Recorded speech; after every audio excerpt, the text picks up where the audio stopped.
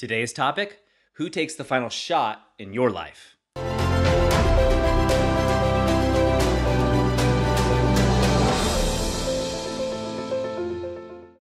Hi, I'm Doug Holt, author of Your Own Story, and this is your Daily Growth Hack, where each day we give you a tip, trick, or insight to help you up-level what we call the 5 to Thrive. That is your mind, your body, your soul, your relationships, and your business.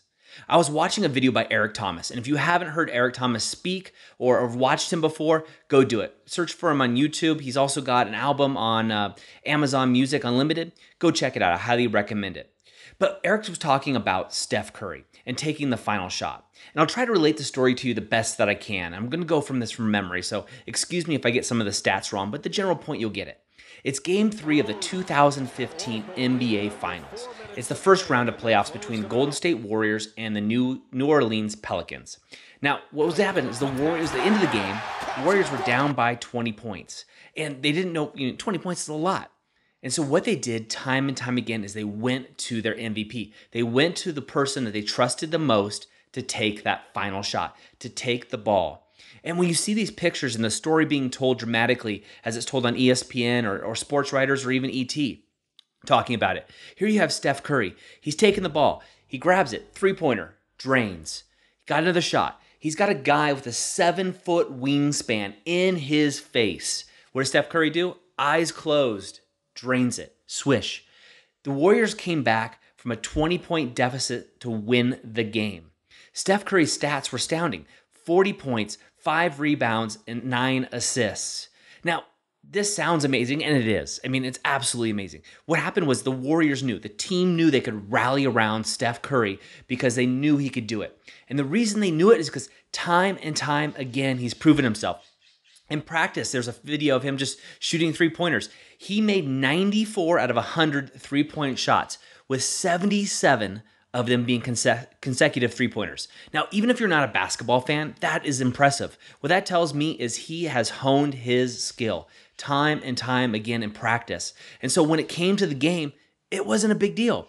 Down by 20, finals, not a problem. I do this every single day, must have been running through Steph Curry's mind. And even more importantly, it was also running through the mind of his teammates. You see, in a game like that where millions of dollars are on the line, pride, these are athletes. They have a tremendous amount of just gusto. They've been doing this their whole lives.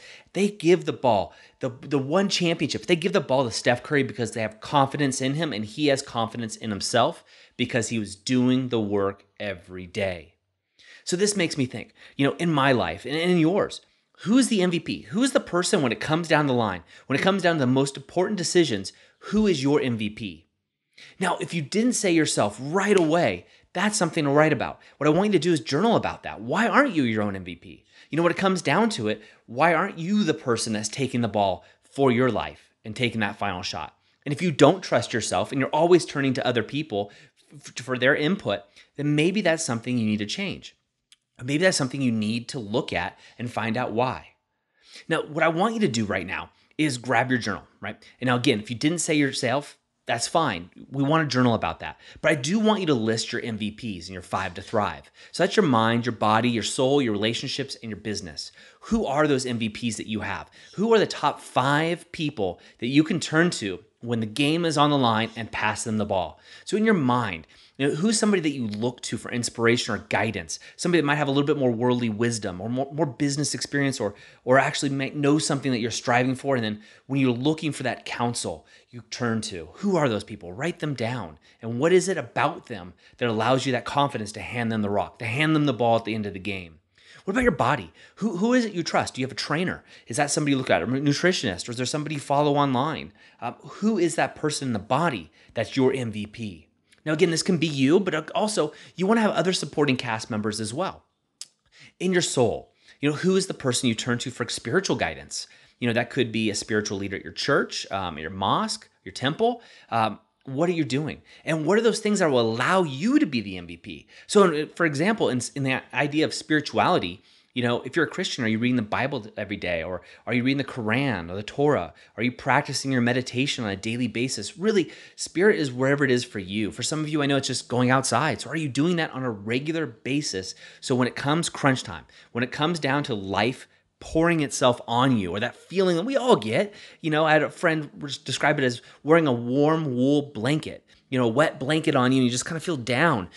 Who is the person that you turn to peel that off? And if it's not you, what are those things you could be doing consistently to make sure that when it comes crunch time, you can pull it off? That's the key. What about your business? Who's your MVP? Now, if you're thinking to your business, you're like, easy, MVP is myself. Now you're wrong, because you don't own a business, you own a job. And so when I do coaching, I do business lifestyle coaching. I work with business owners and entrepreneurs who are on their way. And what I talk to them about is, if you have a business, you want MVPs. You want them all to be people you can turn to so you can leave and work on the higher level strategy. And if you're not doing that yet, what are those things you can do every day and practice to get there? Maybe it's training your staff. Maybe it's every day having stand-up meetings. Whatever it is for you, there's 100 things I can think of right now.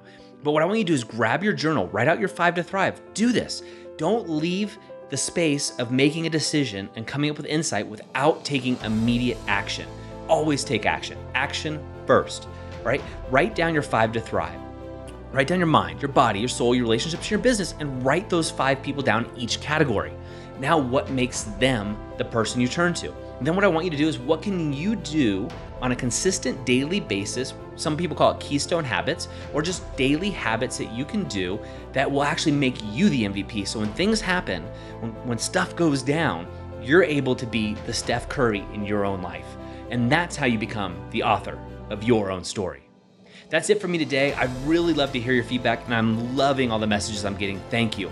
Go over to the Author of Your Own Story group on Facebook. There's a great community that's growing every single day, and people are sharing insights and wisdoms, and I absolutely love it.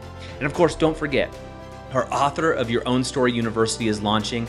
We already have a ton of signups, and I want you to be able to get in. So go over there right now and make it happen.